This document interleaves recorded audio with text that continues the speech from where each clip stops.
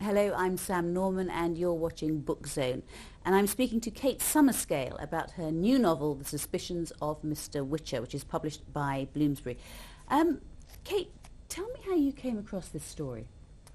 I read about it in an old book, an anthology of Victorian crimes. It was at the time a very celebrated murder case, and a very terrible one, the murder of a child in a country house in Wiltshire. And I thought it was an extraordinarily rich story, very gothic and dark family story. The boy's family were the chief suspects in the case, and the servants.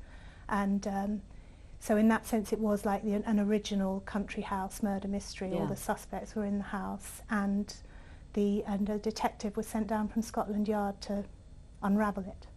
And what aspect of the story, what angle did you tackle it from? The detective particularly interested me. He was a brilliant man who was one of the original 8 detectives in the first detective force in the English-speaking world. And he came up with a very ingenious, fascinating solution to the case, but was unable to substantiate it or prove it, and his career was ruined by the accusation he made and how shocked the public were by it. And he went on to become an inspiration for the detective in The Moonstone, which was the first Wilkie Collins, yes, yeah. proper detective novel. So I saw that this was a story about the origins of detective fiction and about the origins of detection as a profession. And I was fascinated by the career of this particular man, how he learnt to do what he did and what became of him after this catastrophic case.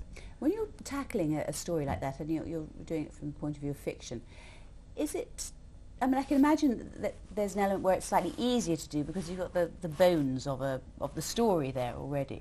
But do you have to be terribly careful about the fictional elements you hang on them? Well, it's not fiction, actually. I've tried to model it on the structure of the book on the country house murder mystery, a detective novel, because those were the forms that it inspired. But everything in the book is true. I haven't invented any dialogue, any weather, anything at all, or clothes. Everything that in there is, I hope, is true. I've sort of sourced from newspapers, books. The case was covered very extensively at the time, and I've read the detective's own notes, which have been preserved by the Metropolitan Police. And so it was, with some hard work, it was possible to gather a huge amount of original data. So the shape may be indebted to detective fiction, but the content is all true, I think.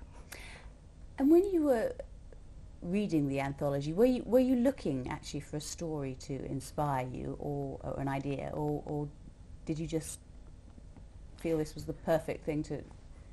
It was a mixture. I was interested. I was reading about the Victorian period, and I became quite interested in Victorian crime, particularly sort of the idea of madness at the time and how it was treated in the courts. And so I was sort of entertaining myself, but with half an eye to thinking I might be able to, that my interest might take me into writing a book along these lines if I found the right story.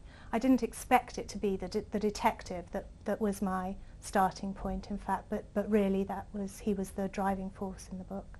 And because he interested you most? The case itself is absolutely amazing and fascinating. I would, as characters and as strange and complex characters, there are several people in the story as interesting as him. But as a figure who could take the story beyond the case, beyond the specifics, and into the ways in which we read detective fiction and what pleasures we get from suspense and clues and riddles and all that, the detective was my way into that. I know that the publishers are terribly excited about it, so best of luck. Thank you. I was talking to Kate Summerscale about The Suspicions of Mr. Wiltshire, which is published by Bloomsbury.